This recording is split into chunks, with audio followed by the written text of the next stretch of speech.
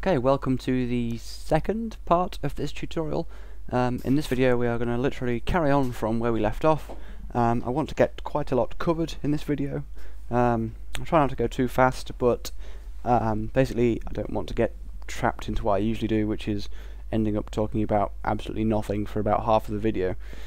So yeah, try and follow along, and I'll try and explain things as best I can, but also be efficient. So this is where we left off in the previous part of this video.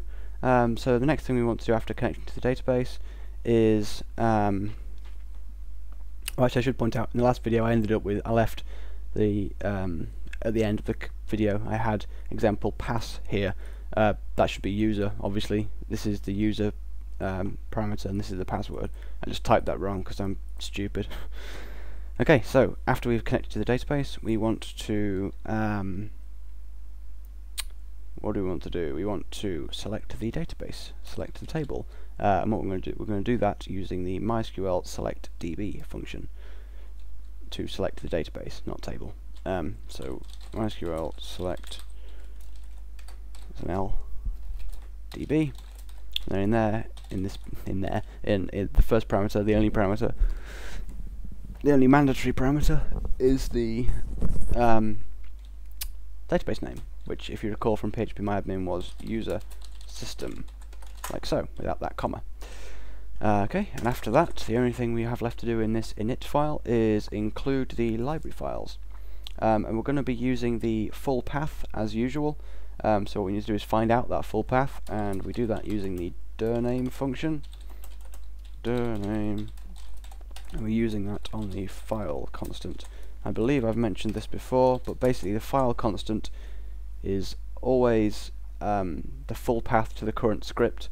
So say if you even in include, so even if you include this file in another file, it will always be this. For example, this server name, when we included init in protected, this server name was protected. The script name, sorry, was protected. The path to the protected file. Okay, hopefully that made sense. But when init is included in protected, file will be the path to init, and server script name will be the path to protected. So this is the path to the file doing the including, and this is the path to the actual file. Okay, I'm pretty sure that's fairly clear. Okay, so now we have that. We're just going to use it to so this will be like the full path starting from like the server's root, like slash stuff. So we're going to use that now to include our library file. So we're just going to do include double quotes path slash inc slash user.inc.php, because this path is basically this core folder, the full path to this core folder. So then after that we're in inc, and then it's the file. So that's why we do it like that. Okay, so that is it for the init file. Let's just quickly reload our protected page. See, now we've been redirected to login because we haven't got a username set. But the fact that that happened means that we haven't got any syntax errors. So yeah, that's good. Won't be able to check the database connection until a little bit later, but hopefully it's right. So now the next thing we're going to do is code the backend file. Okay, yeah. The next thing we're going to do is code the backend file, which is going to this file is just going to contain 3 functions. They are going to be user exists, valid credentials, and add user. These 3 functions are going to do some sort of, well, basically the user exists and valid credentials are going to be used by the the user exists and add user are going to be used by the registration page, and the valid credentials is going to be used by the login page. User exists is going to return true if the given username exists in the database, i.e. if it's already taken. Add user is going to add a username and password combination to the users table, and valid credentials is going to check a given username and password combination basically it's going to check the credentials that the user entered to see if that they are allowed to log in using the account that they're attempting to. So I'm just going to quickly code out the sort of basics, the frame of these functions, I guess you could call it. So the first one is user exists, and that's just going to take one parameter, which is the user. Oops, right type of brackets. Second one is valid credentials, and that's going to take the username and the password. I'm pretty sure I spelled credentials right. Possibly not. Please don't tell me if I didn't. Final function is going to be called add user. You can see this system is sort of a lot simpler than some of the previous ones we've built, namely the blog tutorial. The SQL is infinitely simpler.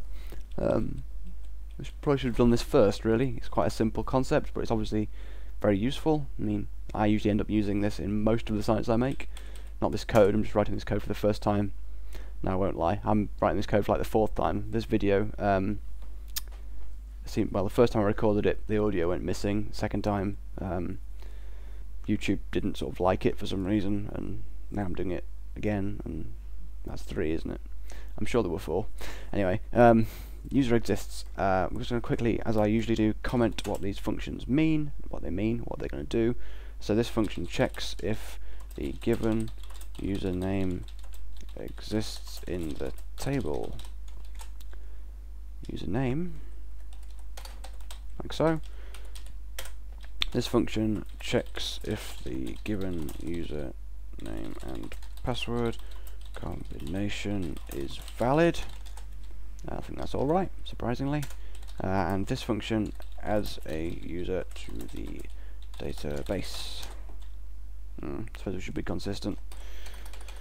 Database there as well. Right, so let's start with the user exists function.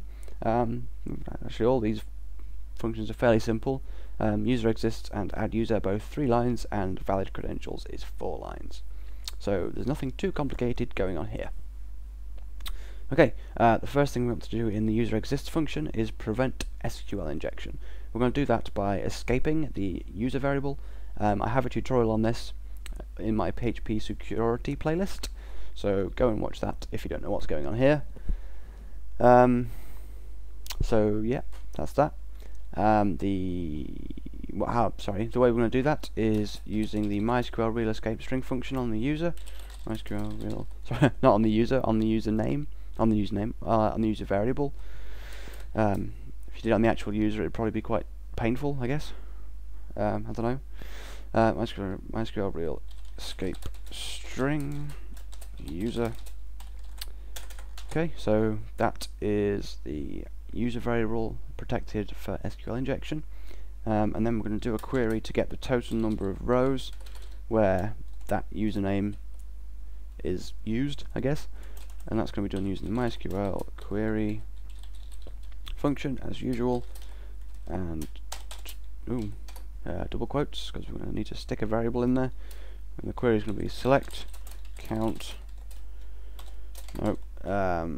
user ID from users where username equals something in quotes, which is the username. And what this will do is count the number of rows where this username is equal to the username they entered. So if the username is in the table, it'll be 1 result, 1 row. If it's not, it'll be 0. Because remember we set the username field column to unique, meaning it can only ever have unique values. Okay, so what we need to do now is fetch this result and return true if it's 1 and false if it's not 1. We could do that using a if-else type statement, but in this case I'm going to use a ternary operator because I think it just makes it a little bit nicer to have less code, especially because the condition is fairly trivial, I guess, quite short, I suppose. What happens in each of the blocks would be just 1 line, and it's kind of nicer just to have 1 return line. So yeah, that's what we're going to do here. So what we're going to do is return a condition, which is going to be MySQL result of the total, the first row, which is 0, kind of misleadingly, sort of like arrays. MySQL rows, 0 is the first array, then 1 is the second column, second row, sorry. I think I said first array, first row. It's clearly too late. Right, so we're going to check that against the string 1, because for some reason MySQL always returns strings. And if that condition is true, actually we could just return that condition. Anyway, we're going to go with the ternary operator because it's more fun. So yeah, if that condition is met, we're just going to return true. If not, we're going to return false. So basically, if this condition is not met, if MySQL result, the result of this function, MySQL function, is not 1, we'll get this. If it is 1, we'll get this. So that is that function complete, and we have 4 minutes remaining, so I will do the add user function in this part as well. The add user function just takes 2 parameters I've got there, the user and the password.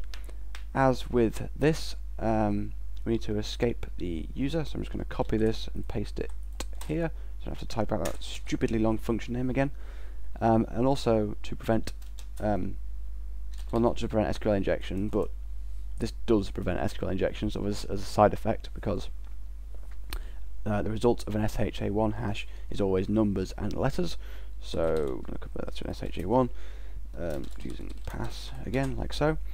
So yeah, that's why you don't need to escape the result of the SHA1 function. I can say that, honest. Okay, so next thing we want to do, now we have our sanitized data, is insert the row. So MySQL, SQL Query. Actually, I suppose because we are not validating the username for like a list of characters, we should also think about XSS attacks here, which I will also have a PHP security tutorial on. So if you don't know what XSS attacks are, go and watch that. I'll be uploading it probably tomorrow because it's like 1 o'clock in the morning. So yeah, go and watch that, and I'll explain what they are and why they're bad there. But basically, the way to protect against XSS attacks is to use HTML entities on the input before you escape it, like so. Basically, what this will do is convert any HTML sort of thing like that into its entity, which is in this case that. And when that is output on the page, it will actually be displayed in plain text on the screen as that, instead of being processed as a tag opening thingy. So that's why I use HTML entities. You should really use that on any input that goes into the database or is saved in any other way that you then output. You don't need to do it. Like, say if you were limiting the usernames to only sort of alphanumeric characters, you don't need to do it then. But I'm doing it here because we haven't set any limits. Remember, we only checked those 4 conditions when we registered the user. So yeah, that's that.